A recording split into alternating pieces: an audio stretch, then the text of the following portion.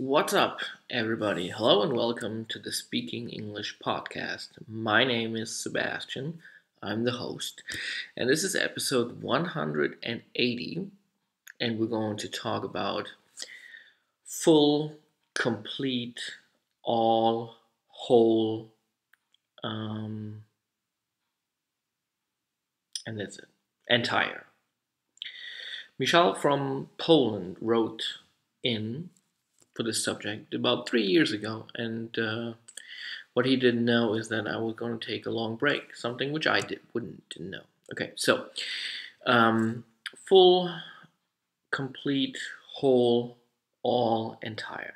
That's a very good question, and I read up a little, and the thesaurus says you can use them all in the same way.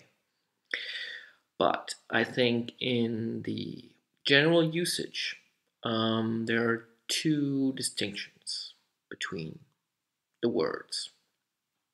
So, whole and entire mean everything that belongs to something, but you cannot necessarily count it. You just know that it's the whole thing. For example, I can say I ate the whole cake. That means everything. All the pieces of that cake. The whole cake. Or I can say I painted the whole room. That means every wall of that room. I painted the whole. And you can also use entire for both examples. Okay, so I ate the entire cake, every piece of it, or I painted the entire room. Personally, I would use entire more as a emphasis. Okay, so and maybe also more in terms of a question. Okay, like I ate the whole cake. I ate the entire cake.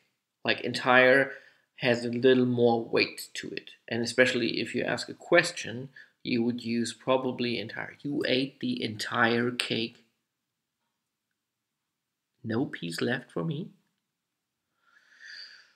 So that's those two. And then you have full and complete.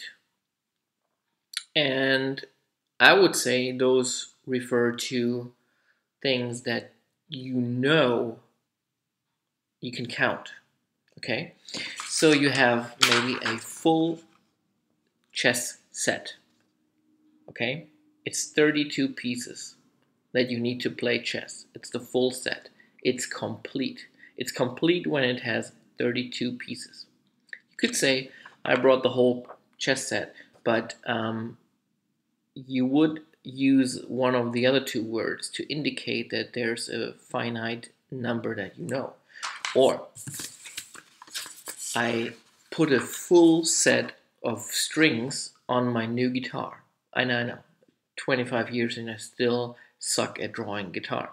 But it's a full set.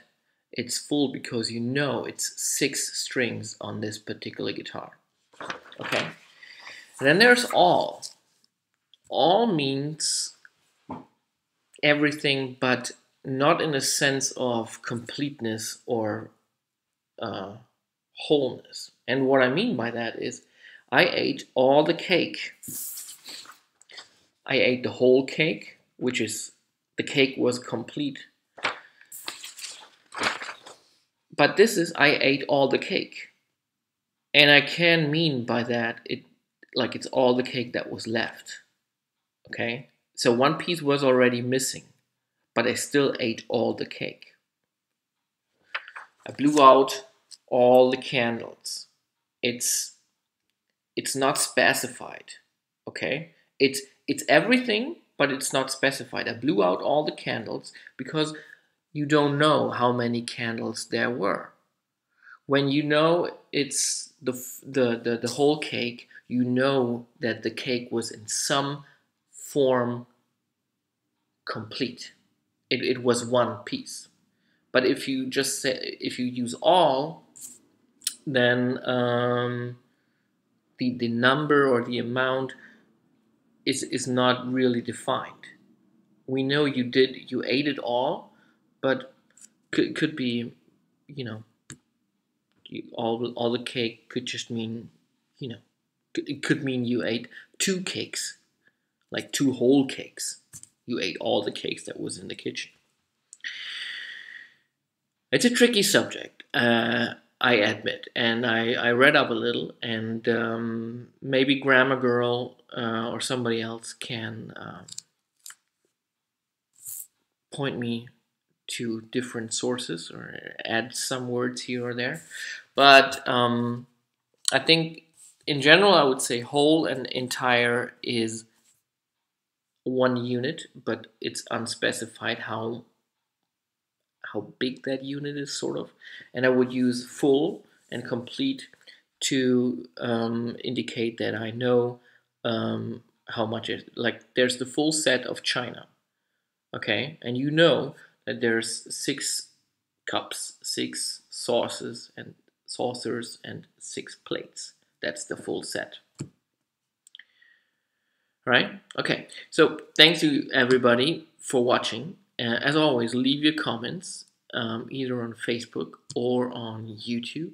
You can send me emails at speakingenglishpodcast@gmail.com, and we'll keep this up. There will be more. There will be more. Please spread it around, and we will be back on the iTunes. I have to figure out some technical difficulties. It has been a while, and we'll also bring back the fan section somehow. In the meantime, please, if you see this, show it to your friends, share it on Facebook, tweet about it, I don't know, Snapchat about it, whatever you want. Send me an email, and no, I'm not going to take off that hat. Thanks for tuning in. Bye-bye.